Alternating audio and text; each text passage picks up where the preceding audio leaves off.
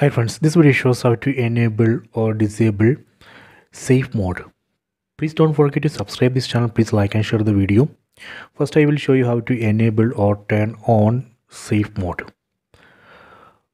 First press and hold power button, then tap on reboot, then again tap on reboot. So now phone is rebooting. So when you see that Poco logo, at that point you have to press and hold volume down button until you enter into safe mode. The phone, we can go to safe mode if phone has some issue.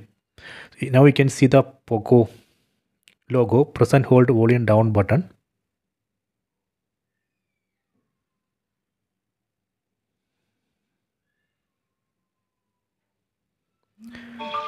Now you can see miui logo. Now you can release the button, then please wait. The phone will go to the safe mode. See, now you can see safe mode label here. So now we have successfully enabled safe mode. As I said, we can go to safe mode if phone has some issue. For example, phone is slow or phone is rebooting frequently. In those situations, you can go to safe mode. In safe mode, phone loads only the default apps or system apps. It disables all third-party apps which we installed. So that way we can easily debug issues.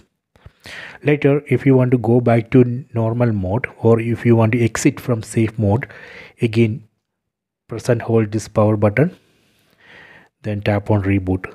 Just to reboot the phone. So that way we can exit from safe mode. Phone will automatically exit from safe mode. Okay, so this way we can go to safe mode, then debug the issue, then exit from the safe mode. I hope you have enjoyed this video. Please check it.